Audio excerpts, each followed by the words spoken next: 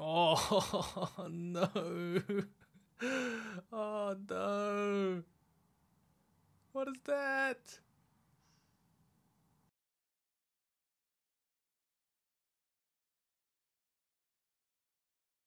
Heyo Antonio.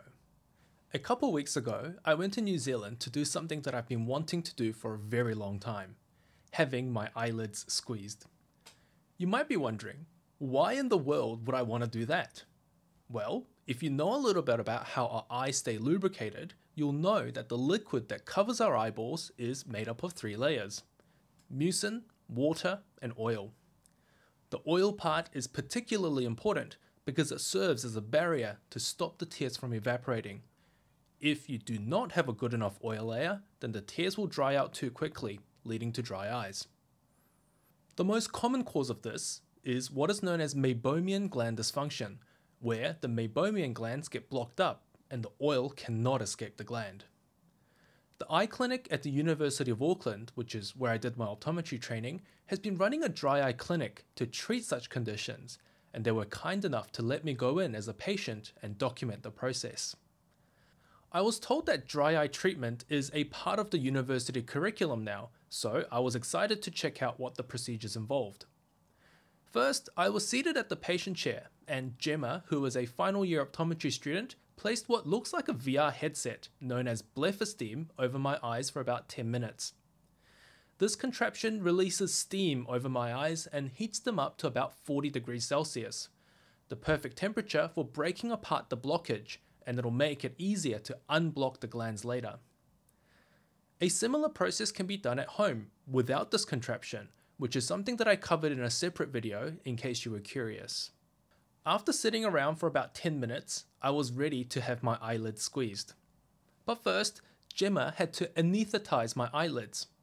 As you can imagine, having the eyelids squeezed is not going to be a painless experience, so having them numbed is going to be a good idea.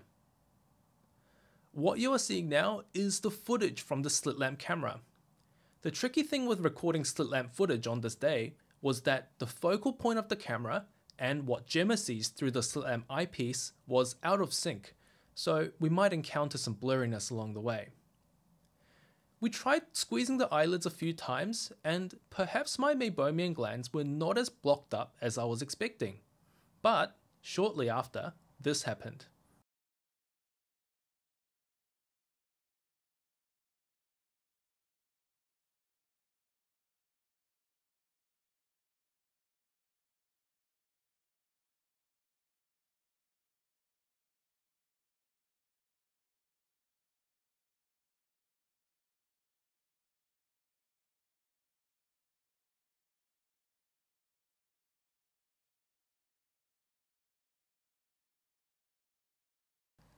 That was the most disgusting yet satisfying thing I've ever seen, and I want to give a huge shout out to the guys at Auckland University for making it all possible.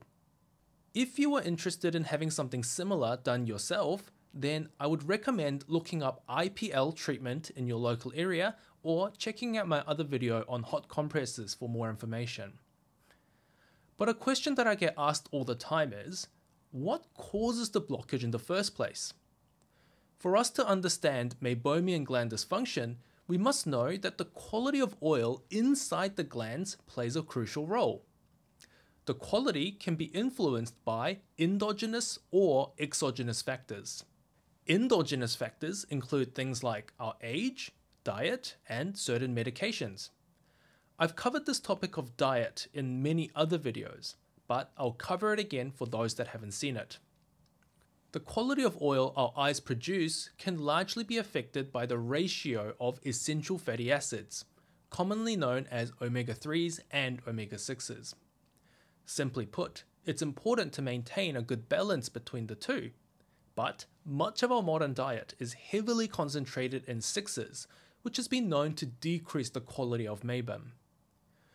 Oils that we use for cooking, such as sunflower, canola, and olive oil, all contain a heavy concentration of omega-6, whereas the less commonly found oils, such as fish oil or flaxseed oil, contain a high level of omega-3. Omega-3 supplementation has also been known to increase the quality of our bodily oils, and I would recommend checking out this video for a bit of context. Exogenous factors, on the other hand, include things that irritate the eyes, such as dusty environments, not enough blinking when at the computer, and eye rubbing. Try to avoid things like dust, sand, pollen, and smoke from getting into the eyes, and make sure to blink more frequently when at the computer. Anything that irritates the surface will trigger an inflammatory response from the eyelids, therefore leading to a decrease in meibum quality. If we can get the eyes to produce high quality oil, then the eyes will stay well lubricated, and as a result be less irritated and continue to produce high quality oil. If on the other hand the eyes are not able to produce high quality oil, then the eyes will dry out and the eyelids will swell up and start a self-reinforcing cycle of bad oil production. But that just about wraps up today's video on meibomian gland dysfunction and meibomian gland expression. If you have any questions or suggestions about this topic, then feel free to comment down below. And as always, if you've learned something new or at least found something useful, then yay, thumbs up to you. If you want to thumbs up back, then they'll be greatly appreciated. Subscribe if you haven't already, and I will see you in the next video.